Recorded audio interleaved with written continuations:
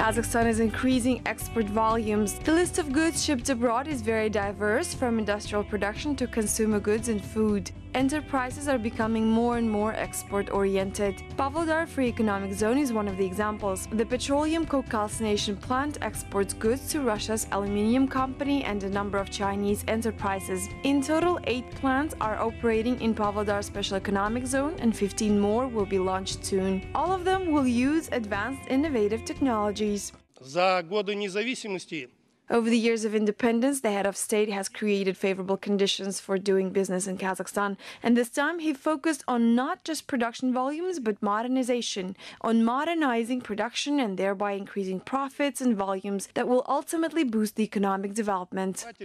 должны ответить на тысячи добро.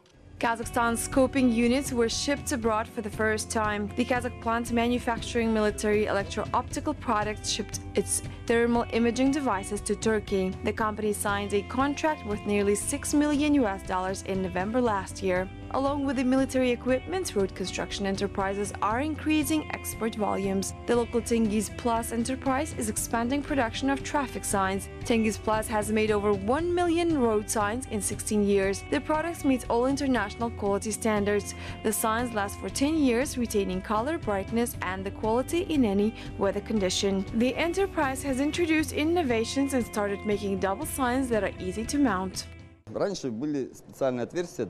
Previously, we used to drill holes to fix the sign, but now our technology helps to install the sign on any surface regardless of the basement or bollard diameter.